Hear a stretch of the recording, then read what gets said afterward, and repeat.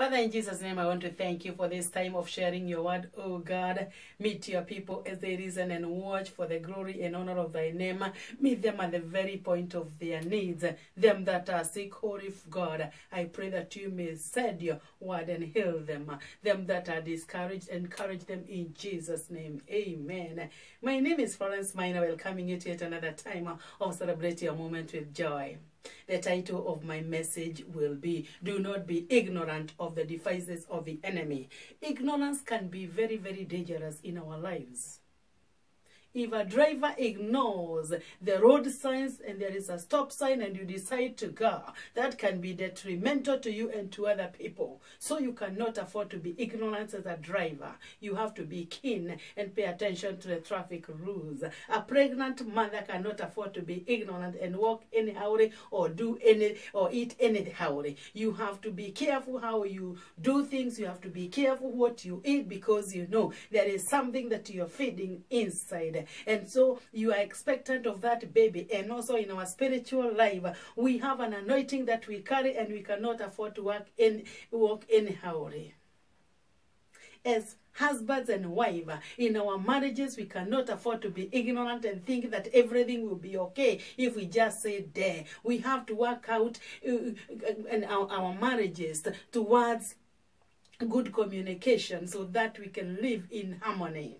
Otherwise, the enemy is working 24/7, looking for someone to devour. As a student, you cannot afford to be ignorant when you are given assignment, and then there is a time frame for you to forward your assignment. If you don't do it within the time frame given, you know what, you can fail that test, and then you'll be wasting your money and even time. Even if you're given another time to retake, it will be stressful, and you're going to be missing another time to do another subject. And you know the word of God is very clear. And that's why I love this word. 2 Corinthians 2 verse 11 says, lest Satan should get an advantage of us, for we are not ignorant of his devices. Yes, you cannot be ignorant. Even as an employee, you cannot afford to be ignorant by thinking you can go to work anytime you want, you can call in anytime you want, because you are messing up your record.